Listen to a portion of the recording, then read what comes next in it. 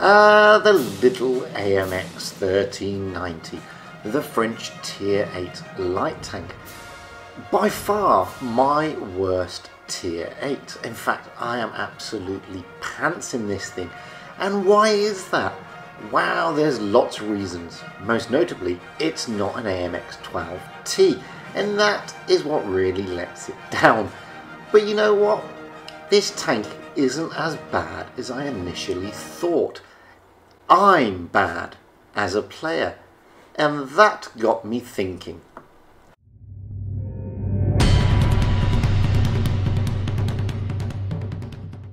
Hello again everybody, and welcome back to Fujit's Blitz, and today we're going to look at the French Tier VIII Light, the AMX 1390. That's the beastie there in Blitz stars. Let's get the boring stats out of the way first. HP, not too bad for a light tank. View range, pretty pants. Really. DPM, pretty low. Penetration, not great. Damage per shell, not great. Burst damage, best in class in tier, mainly because it's the only one with a magazine in this tier, in this class. As simple as that, really. Penetration loss, really bad. Caliber, not great. Rate of fire, not great. Magazine reloading time, best in class in tier, because it's the only one with a magazine in its class and tier. So it's not a great tank. It's just not the best light, especially when you look at the RU251 and the T49. So, you know, a lot of people struggle in this tank, and I understand why. I mean, it's Peekaboo is recommended, Circle of Death is recommended, Hit and Run is definitely recommended.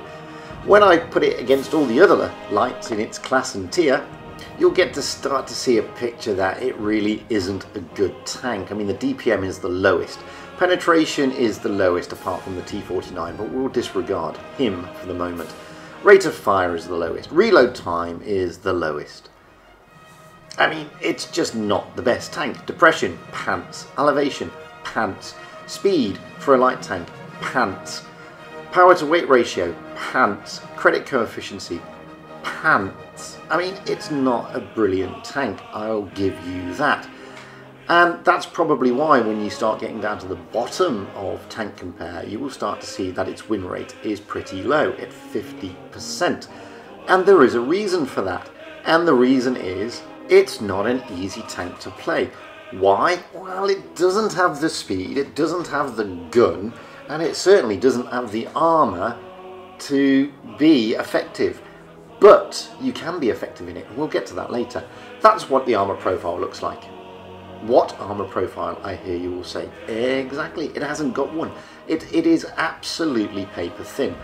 You can see there, you can bounce off the barrel. If you're very lucky, you can bounce. This is facing a Tiger II, by the way, on its standard AP. So it is pretty paper thin. Light-wise, it's got light camo, obviously, so, you know, stationary or moving, it's exactly the same. But the thing is, the thing that this tank struggles with the most is its gun. And it's a problem for it, bless its little cotton French socks.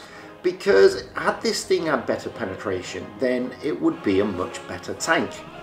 Now, its cousin, the AMX 1357, is due to get a better accuracy buff in the next update. This thing, however, is not set to get any buff whatsoever, so don't think it is. So you're going to have to struggle with it a bit longer. And as I said in the intro, the problem with this tank is it's just not an AMX 12T, which is the Tier 5 French Light, and that tank is superb. This tank, well, it's a pale shadow of that tank. The thing about it though is, as I said, you can enjoy it, but you've got to be bloody careful. Now, I was lucky there, that SU didn't, I don't think he did HE me, because if he would have taken a lot more than what he did. And that's the thing. So you've got to be careful with these tanks. You've got to put them in the right position, and you've got to be very careful with your reload times, because it is pretty long, to be perfectly honest with you. Yes, the burst damage, if you can get it out, is nice. It really, really is. But then you've got like almost a 17-second reload of the magazine, which is an eternity when you're in a slow, paper-thin light tank, unfortunately. The thing about it is, you can't put it in harm's way. You really have got to do what they tell you on Blitzhanger. This is a peek-a-boom, this is a hide and fire from behind cover. If you put yourself in harm's way like I just did there with the IS-3, then you're going to get hurt. I've had to switch it up to APCR to pen because it does struggle with its penetration, unfortunately. But when you stick it in with the APCR, then it does struggle with its damage output. We've done 1,769 in this game, which isn't very good, especially when it's a light tank. And as you can see, it does struggle with its speed, and it's a light tank. So the engine isn't the most powerful. You're not getting a lot of speed out of it, and it's a shame really, because this thing has the hallmarks to be a fantastic tank. It really, really does. But at the moment it's just lacking something. It's lacking a bit of pizzazz, and you know, that's what I think is a shame. We did the most damage there, we get a 3rd class, and we're okay. So I immediately rolled out again, this time on Middleburg. It's a tier 8, tier 9 game, and you know, we're going to see what we can do in this thing. Now, as I said at the very beginning of the video, in the intro, this is my worst, or was my worst, tier 8. And I'm awful in this tank, I'll be perfectly honest with you. Because I was one of those players who thought, well, you get on a light tank, you just YOLO. It happens to all of us, even me. And as I've got better at the game, I've got to understand the tanks a bit better. And the thing with this one is it needs a lot of TLC.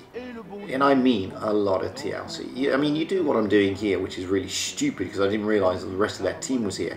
Then you're going to get a smack round the chops. And I do, because I thought I'd loaded a new magazine, but I hadn't. So, you know, note to self, make sure that you really do press the double load on the ammo selector before you go doing silly things. I got away with that, luckily. Now I've only done 221 damage here, so I'm going to get out of there. I've done a bit of spotting. I'm going to get out of there because I can see there's a back chat, and I can see he's all alone, and I can see that he's going after our KV-4. So I'm going to smack him on the way down. Nice. Can I smack him again? Bouncy gun? No, I can't. So I don't get the full clip into him. Maybe I'll get the last one into him. Now, I make a mistake here, by the way.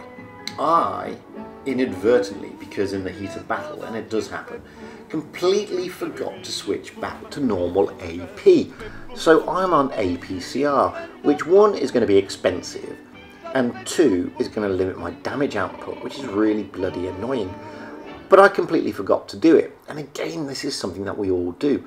So now I'm going to circle all the way around to their flank, because I know they're all there. I'm not going to even bother taking a shot on the FCM, there's no point.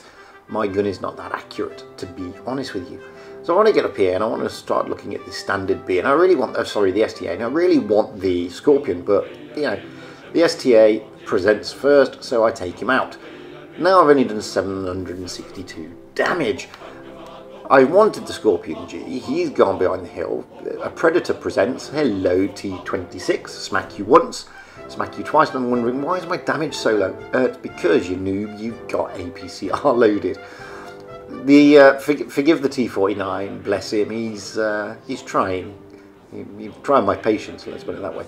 Again, I forgot to load, so I'm sticking out when I shouldn't do. He hits me. I don't think he hit me with HE, I think that was an AP, that was his mistake.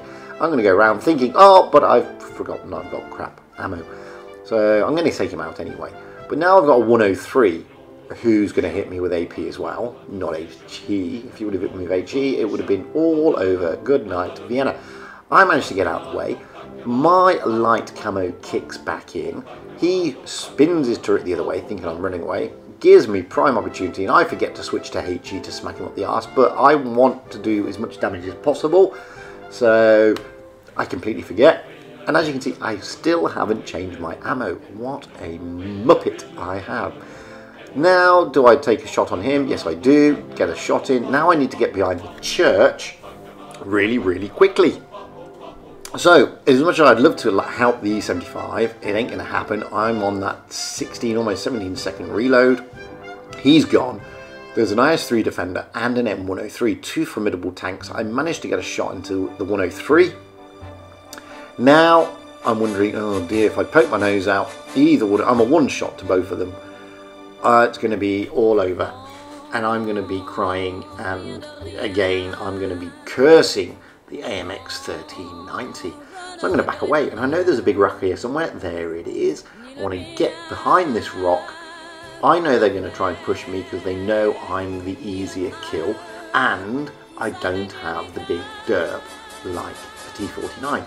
Again, I forget to load my magazine. I played this game so badly. Oh, there's a 103, smack him. 223 into him. Can I get one of them as I come around the corner? Yeah, I smack him. It forces him to shoot because I track him. Now I can go around the rock. Luckily here, they both miss me. One miss. He's not looking. I'm loading up. Come on, load, you bugger. The IS-3, by the way, is on a load as well, so that's why he didn't fire at me. I've got one shell left to pop into him. There we go. 3007 damage. 4 kills. And we get a well-deserved mastery. Yay! Finally got it in the AMX 1390. So, it is actually a good tank. It's not as bad as you think. You've just got to give it a little bit more care and attention and a bit more TLC. Don't YOLO in it like I used to do. And don't be a muppet in it. Pick your shots. As you can see, I lost a lot of credits there because of my mistake of not switching the shells. Anyway, I've been Fujit. That has been the AMX 1390, the French Tier VIII Light tank, which isn't as bad as we all think. It just needs a bit of understanding. Keep it out of harm's way. Make those shots count. By all means, go on decent replay, send them to me at fujitsblitz@gmail.com or upload them to my Discord server. If you haven't yet, press subscribe. It's a lovely thing to do. Puts a smile on my face and makes me happy, costs you nothing. I'd like to send a big thank you to all my Patreons who, without their support, these type of videos would be a lot harder to do. And until the next time, guys, I will say my usual stuff. Stay safe out there, have fun on the battlefield, and as always, happy tanking, because that is what it's all about. Having fun and being happy.